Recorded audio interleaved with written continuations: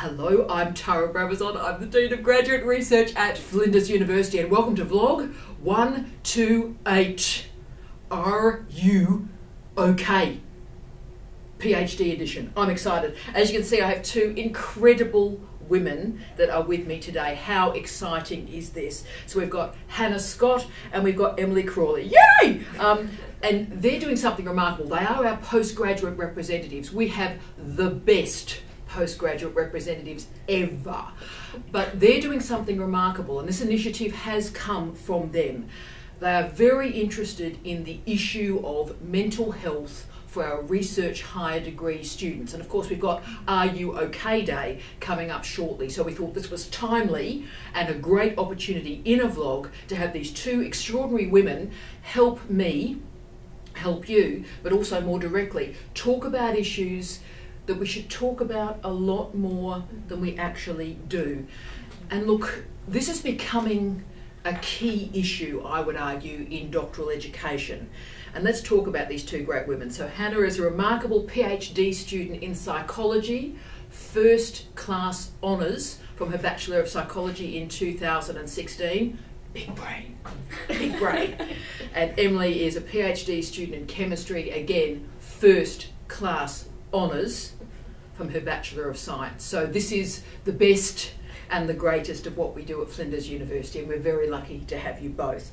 And together they wanted me to talk through some of the challenges that are occurring in the space now that, look, to be frank with you, even 3 years ago we weren't talking about, and you know, it's time to do that. So we'll start with the obvious question, starting with gorgeous Hannah, and I'll ask the dreadful question. Tell us about your PhD. Don't get that question enough. So my PhD, I'm developing this new sleep wearable device called Thin, and so I'm just testing how accurate it is for measuring sleep and also looking at what it could be used for, so as a treatment for insomnia, and also to help people achieve a power nap. Can I say this could change my life. This could change my life. And for a lot of PhD students and academics more generally, sleep is something we really care about. So this is fantastic. And of course, my darling one, tell us about your thesis. Oh yes, so my project is aiming to use the Vortex Fluidic device, which has been used for some other protein work, but I'm aiming to focus on the production of insulin, so used for diabetic therapies.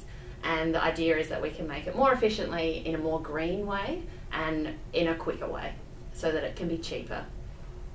So again, that would be transformative not only of what's happening in Australia, but imagine around the world. Exactly. In terms of cost, exactly, as that's becoming a much more serious issue with the proliferation of type 2 in particular. And in third world countries where it is growing so much faster and they're not able to afford in the same way that we can in first world countries. This is remarkable. So as you can see, fantastic scholars, the future of Australian universities is sitting with me today, and we're very lucky to have these two. But why I'm so proud of you both, and I adore you both and I respect you as scholars, but why I'm so proud of you both is you both came to us and said you wanted to do something in relation to the Are You OK Day for PhD students. I think it's Thursday, September 13 this year, and we are doing a thing which we'll talk about later. But why is this something that triggered your attention? Why is this a thing for you?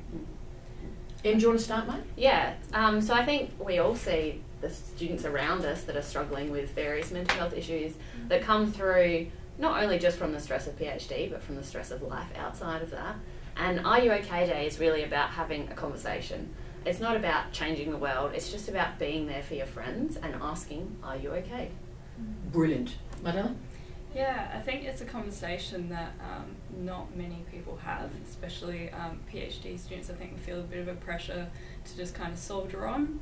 And so I think bringing this into the spotlight will help encourage people to be a bit more open, to come forward and chat about the issues they're having, or to chat to other students who might be having issues, and start to create a bit of a dialogue there, because I think it's really lacking at the moment. As we talked about when we were prepping this vlog today, I'm going to learn a great deal from these two. That notion of a PhD student feeling that they should soldier on, I hadn't thought about, and that is a very unhealthy, frightening space for me as a dean, because it means you just keep going and then it becomes almost untenable for you to go beyond that. That's making a lot of sense to me. my argument, guys, is about 2 years ago was that famous study, I think, in Belgium, in Flanders, where there were 3,659 students in that study from the social sciences and the sciences, which is why it's really appropriate you're both here. And that famous study showed that 1/3 of PhD students are suffering from anxiety and depression, 1/3. So why does the doctoral space, do you think, summon these types of issues? What's going on here? Yeah, I think it's pretty interesting as well, because you think about what a PhD is, and it's about, you know, self-growth, there's a level of autonomy there, it's about mastery as well, and so they're all things that are conducive to a good, like, positive well-being. Achievement, mental, you know, you're trying new things, experimenting, learning, getting positive feedback. Exactly, so the fact that, you know, the prevalence rates are so high in PhD students is a weird one. I think it kind of just shows that something's going wrong in the PhD experience, that potentially, you know, the way that we think a PhD should be, that's not how it's actually happening now. So maybe people don't have the level of autonomy that they should have, or, you know, maybe they're just not getting the most from the experience that they should be getting. Well, see, that's powerful. So you're arguing how we think it's going and how it's actually going. There's a big gap there. Definitely. And in that gap we're finding these issues emerging. Is that what you think too? I would agree, yeah. I think it also comes down to the fact that students that undertake a PhD are generally that high level, very intelligent, very at risk of developing these issues just from the get-go, just because of the type of people that go for a PhD. Wow. So they're demanding of themselves because they're high achievers and brilliant, and also, would you say, used to being successful? Exactly, yeah. And the PhD space can also be a space where you get some pretty tough feedback too. Maybe that's part of it as well. So supervisors, you know, you're dealing with the supervisors all the time, and every day we have a bad day and we might be a bit flippant, or something comes out the wrong way, and it can be treated really seriously. That's it. Yeah. So, not to mention, like, the own pressures we put on ourselves. You know, and you only get one PhD, so we try our best, and sometimes we just put a bit too much pressure on ourselves, I think. Look, I think so too, and part of what we're going to be talking about today, because these two will be remarkable supervisors in and of themselves.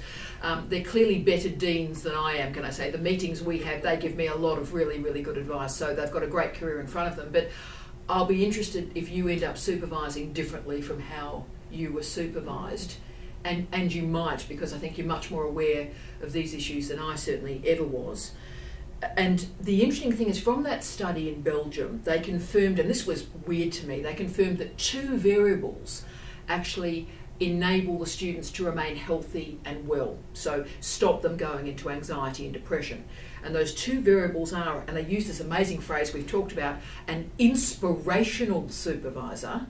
An inspirational supervisor is important, but also a sense of the possible future beyond the PhD. So if a student has a sense of that possible future and an inspirational supervisor, then they're more likely to be okay. Are you convinced by that argument? I'll ask the psychologist first. Are you convinced by that argument? It's an interesting one. When I first heard inspirational supervisor, I kind of thought, what does that mean?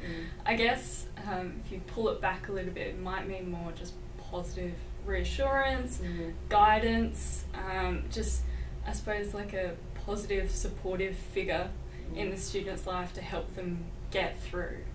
It's potentially what they mean by that. And I think, you know, yeah, that kind of makes sense, that students who have that supportive person will do well.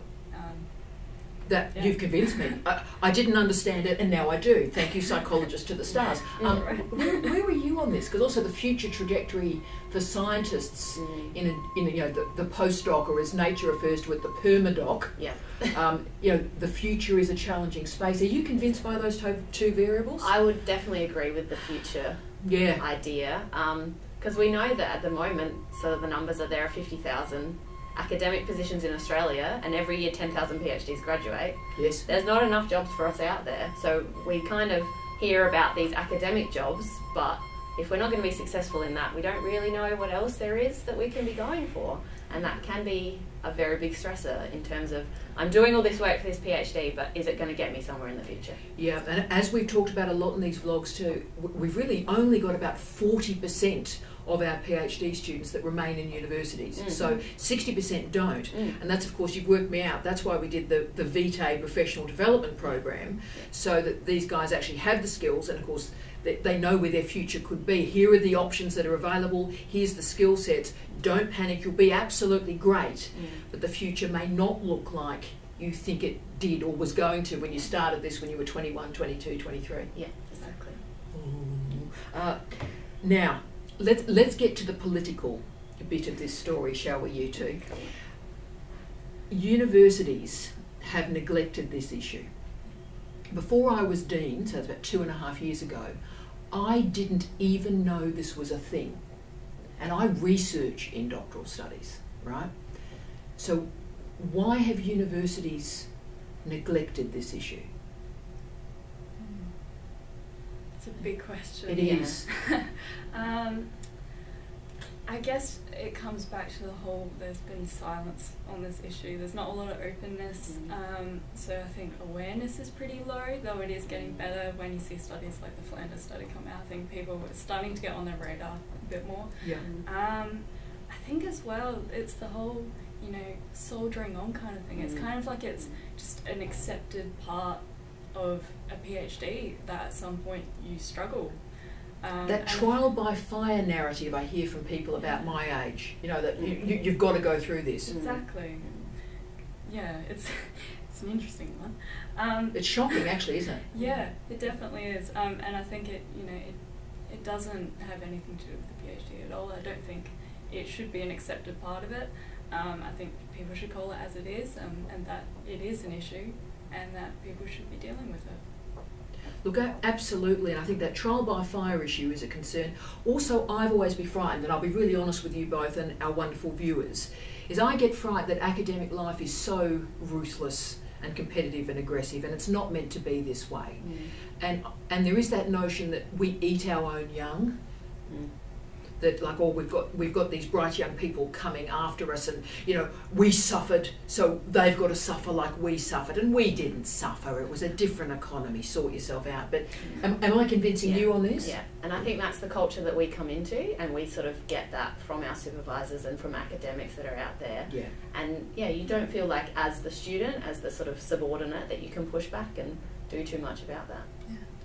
I also wonder, we're going to talk about gender in a second, I wonder how that operates, particularly if you're a younger PhD student. I mean, I did my research masters when I was 21, and I'd finished my PhD by the time I was 24. And you're both, you know, very young and fabulous as well. I just wonder if youth impacts on this as well. I mean, you know, I've done a lot of the older guys and gals, the guys and gals in their 60s and 70s and indeed 80s, and they tell me pretty clearly about what I'm doing wrong most of the time. Hey Bruce, hey Vicky, let alone Andrew, but they tell me what's going on. I wonder if we're the younger PhD student, we put up with more mischief. It's also, we have less experience with dealing with a supervisor or a manager, just in terms of in the workplace or anything like that. We're not as used to how that relationship should be, that it should be a bit of give and take, and that, you know, there's a lot more to it than just I do what they tell me to do. And also a lot more than give and take. You're our future. The bit of this story I'm not quite grasping is that we're training you so you can replace us. That's the point of this. So if we're damaging people that are going to replace us, that just doesn't seem right to me. So therefore, my next question is the one I've always wanted to ask you both, which is, you know, I've been in university since I was 17 and I stayed. But academia is a very odd industry. Universities are a weird workplace. Strange stuff happens here. So as people who are coming into this business, what are you seeing in our workplace that's unhelpful, unhealthy, or a bit weird? Do you want to start us off? Yeah. So I do think the relationship between PhD students and their supervisors, but just also anyone working in the university and their supervisors and the university organisation as a whole is very different to my working experience that I've had previously. So any other managers I've had, I've always felt were very much aware of what was going on with me and caring about my professional development and my health and how they could help me to do my job better. Whereas it doesn't always feel like that in the university situation. Yeah. There's a ruthlessness here, isn't there? there is a ruthlessness here, and that is the bit that upsets me the most, I think. It's funny you say that. Where are you on this? Do you agree, or do you find it quite civilised? No, I completely agree. I think as well, one of the worrying trends that I've seen is this kind of normalisation of unhealthy work practices, and people, it's become almost like you see people being idealised for taking too much on, and you're kind of expected to have a really high workload, which obviously places a lot of strain on the person, and I find that completely odd, you know, when you hear about, you know, academics where they work on weekends and, you know, very late at night, and they're kind of almost celebrated for that's that. Right. Like that's normal, not only normal, but something you should aspire to.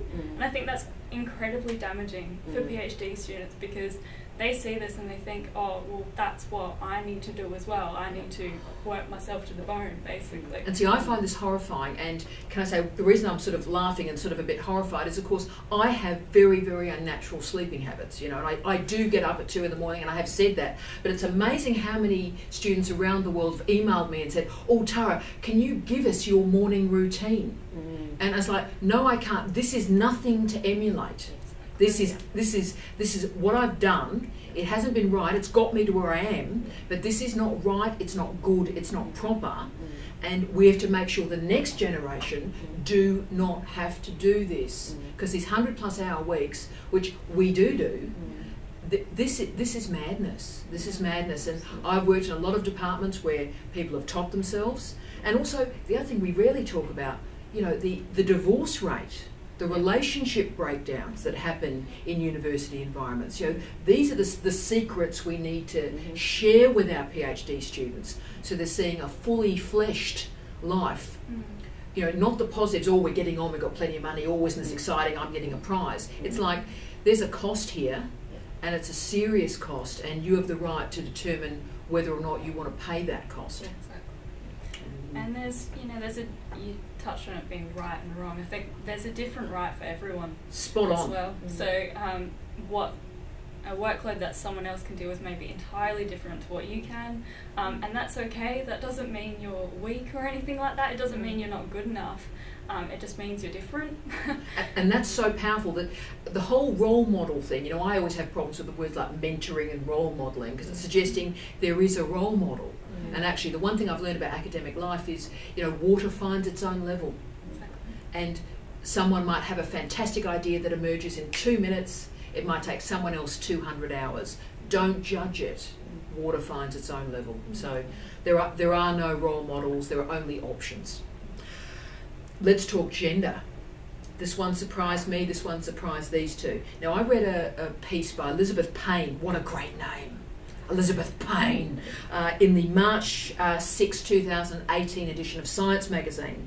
And Elizabeth reported that 1/3 of male respondents explained that they had depression or anxiety. So 1/3 male, 40%, so a bit higher, 40% females reported depression and anxiety. But intriguingly, more than half of the transgender and gender non-conforming students reported depression and anxiety. So we've got a third of blokes, so 33% bloke, 40% women, way over 50% for our transgender community. I didn't really think gender for this, to be honest with you. Explain it to me. What's happening? So I think part of it would be underreporting from men. We know that, you know, in psychological research, men are less likely to report mental health issues. Yeah. So that is definitely at play there. I think in terms of, you know, transgender people, I think it comes back to representation. I mean, we were talking before about role models. I think not having role models there or visible in academia definitely plays a role. It makes it feel like they don't belong, even though they definitely do. And yeah, that can definitely... Oh, right. So one of the causes of this stuff was that pathway thing post the PhD. So, and it could also argue it's harder for women because there are fewer women in the senior roles in universities. So for women and the transgender community in particular, that trajectory post the PhD, they're not seeing a vision or a version of themselves. Yes, exactly. I think we've just worked some stuff out there, so that's brilliant. Gender. Gender and science, gender. Exactly. Gender. Yeah. So the huge issue in science is that women have career breaks to have children or various other reasons, and then it can be very challenging to get back into the career. Back to the lab. And so, you see that, like, they've got this scissor graph where at the start there are more PhDs that are female than male, and then as it goes along and you get to a certain level, I think it's level B, then it splits the other way, and you have so many more male professors than female professors. Stunningly so. We have no idea, like, we don't have that model for future planning that, these women can make it to the top, and therefore we can too. Yeah. And look, the old scary feminist in me has that line about, when I was the age of you two, it was like, women can have it all. And, I would love the idea that they can, but you know what, as the old nana here, I'm not sure women can. I'm really not. And we need to be changing the systems and the structures around women rather than thinking that women are going to change. Yes. That if women quite rightly want to have it all, which means have what men have, then it's not about an individual woman making choices. It's about the social structure configuring that flexibility and that redundancy within it so that women have those choices and those options. Well, I think we've just sorted that statistic out. I'll tell you, I don't understand that. You've just explained it to me. Brilliant. Right, let's get into what we're going to do. What 2018 and 2019, while I've got these two wonderful women, what we're going to do. Now, the mental health issue is a major concern for the Office of Graduate Research. I picked up about 6 months in to this job, something odd was happening, and we have this fantastic partnership with our colleagues in health and counselling. They've been great all the way through, and it has been a real partnership too, because specialist counselling for our PhD students has emerged. So this isn't our PhD students going into generic counselling environments. This is specialist counsellors understanding the doctoral experience and working through. So that's been fantastic. But what else can we do, guys? That's been great, and it's helped a lot of people, but the problem is bigger than that. What else can we do?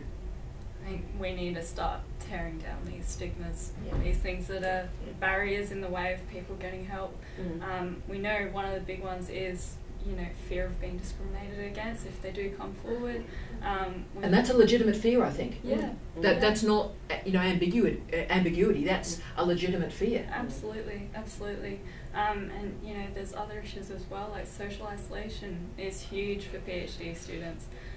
We need to start tackling these things if we're going to see a difference here. So, managing that social isolation, but speaking the words, saying the words, talking about academic life in its texture and its depth and its complexity, being honest about this very odd workplace. I think it's really about being proactive rather than reactive. We have to realise that this is a problem, and it probably will always be a problem, but how can we be proactive about bringing the conversations up and bringing these ideas around and helping people to understand what's going on, rather than when you get to the point of crisis and you feel like there's nothing else you can do, and then it's very reactive and you've got to sort of manage the situation and find a way to finish the PhD and get through. Gee, you're wise. So I think I've worked out what I've done wrong, and I say why I've done it. So I've been reactive. So here is a problem, here is a pressure point. Let's try and manage this to care for the student and care for the thesis and get them through. But as you've said, that's very reactive, and it's not addressing the wider cultural issues. Something is going wrong in the doctoral space, the wider doctoral space, and we're not addressing that. We're, again, handling an individual student when this is much bigger than this. So being proactive, and I think we've talked about that, so avoiding the social isolation, talking about it, and of course the proactive thing these two have come up with is we're doing a PhD Research Masters event for Are You OK Day this year. So what are you planning and what do you hope to achieve through it? And we'll support you in any way we can. What's going to happen? So we're hoping to have a social event in recognition of Are You OK Day. There will be nibbles, there will be platters. There will be platters, there'll be balloons. There will be balloons, and conversation as well. We're just trying to establish those connections between students, because we're all in this boat together. A lot of the issues that we face are common, even if our disciplines and our candidatures aren't common. So yeah, and we know we are like one of our greatest resources. So let's make use of that. Phenomenal. Yeah. I just want to read a quote from the founder of Are You OK Day. So he says that getting connected and staying connected is the best thing that any of us can do, both for ourselves and anybody else who might be at risk. So that's really what we want Are You OK to be. Are You OK Day to be about. So getting connected. Getting connection. I'll raise the other issue that you can help me with too. The diversity of PhD students now. I've always argued, people go, oh look, well what's changed? Actually a lot has changed. We have a greater diversity of PhD students right now than at any point in the history of higher education. You know, the widening participation agenda worked, and as you know, the average age of PhD students starting at Flinders is 36. So the challenge is how we're proactive while respecting that diversity too. Yeah. We all, we all have lives. Most of us have lives before we entered the PhD. Had a little bit of a life before I got, tiny little one before I got in. And there's value in that. And I think there's value in sharing experiences. And we can support each other even if our lives are very different. I think that's true. And also we are a community in a time of really weird politics, and that's just Australia. Weird politics, Trump, Brexit, cruel, brittle, nasty time. I always wanted, when I was your age, I always wanted a university to represent the best of what humanity could be. So the best of what a workplace could be, kindness, decency, compassion, that's what I wanted. And maybe it's the time for all of us to return to that idea and make universities and make doctoral education the best of what humanity could be rather than the worst. And you guys are doing this for us, so we are so thrilled. Hannah and Emily, how lucky are we to have you two astounding women. You make me proud, incredibly proud to be a woman. You make me incredibly proud to be an Australian and incredibly proud to work at Flinders University. So whenever I think, why am I doing this? I just think of these two and you just go, that'll get you up in the morning every time. Two remarkable women. So on behalf of the three of us, we wish you love, light and peace. We're out.